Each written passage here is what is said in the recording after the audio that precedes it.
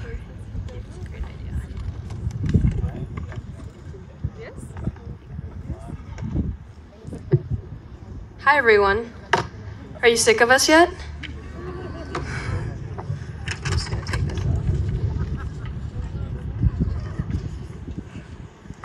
So, I was gonna start off this speech by saying that I recently read in an interview, but in all honesty, it was just one of those TikTok clips where a guy chases a random unsuspecting stranger down the street and just barrages him with the most existentialist questions.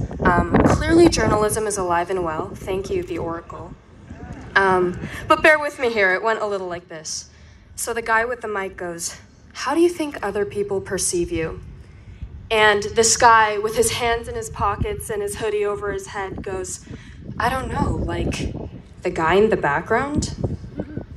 I remember watching this and my immediate reaction was, how could you think of yourself as the guy in the background?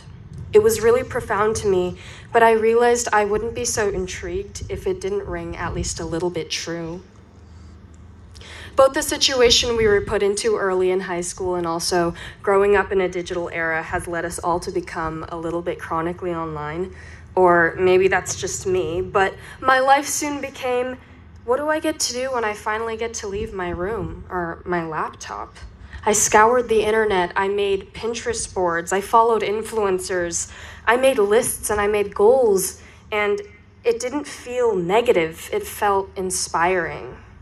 I'd spent time idealizing the type of person I wanted to become, putting pieces of others on a pedestal, and seeing my whole self, all the years I've lived to become who I am, as only a fraction of who I was supposed to be. Didn't that mean kind of the same thing? Was I not also a guy in the background, lurking in the shadows while I watched others light up rooms and run marathons and write novels? In the pursuit of self-actualization, I think I became a robot. Everyone that knows me knows that I pride myself heavily on only doing things I truly love, and choir is and has always been one of those things for me. I think it's the purest form of collective expression. I mean, I could go on about it for pages, and I have. But still, coming back from quarantine, I found myself trying to check things off a list, to build a resume, to do the things I thought I needed to do to become that person and fulfill those accomplishments I dreamed of when I was at home.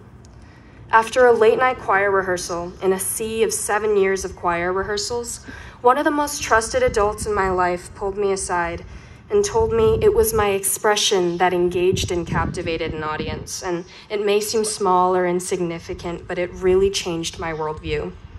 I never had the best voice or was the smartest person in the room. My classmates can attest to that.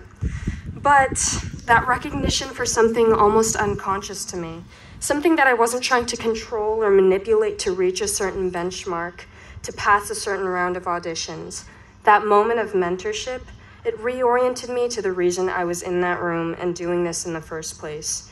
The expression in my eyes and the glow in my face wasn't gonna go on my resume, but in that moment, singing in that choir, that's who I am. And though no place is flawless, and our hustle culture has never failed to be brought up, I can wholeheartedly say that moments at Gunn have truly nurtured my authentic voice. English classes have inspired true and purposeful confidence rather than just speaking for the sake of speaking. Cold calling in chemistry was rough, but it taught me how to fight for myself. So thank you, Mr. O'Connell, for that. Among the other amazing classroom experiences I've had here, I've learned to value the importance of thinking on the spot versus knowing all the answers. Asking myself, who are you now? What do you think right now? Today, if I were the one getting a camera shoved in my face, how would I think other people perceive me? Not as that girl in the background, but as someone who's unafraid to say what's on her mind. Not because of pride, but because of conviction. Someone who's always present. Someone whose eagerness and expression pours out of her eyes. Someone who's excited for right now. because I've realized that how people perceive you isn't the goals you plan for, the future marathons, the unwritten novels. It's the mood you're in when you go to bed at night. It's the face you show your peers when you say hi in the morning, and the jokes that make everyone crack up in class. And I suppose this is where I'm supposed to say, go chase your dreams. And I do think you should, but I think I have a more important message for you. Love right now. Cherish what you have right now. Let the people around you in on the intangible magic that comes out of them. Do you know how much of others you see that they can't? Did you tell the kids you've gone to school with since kindergarten how much you love the way their nose scrunches when they smile?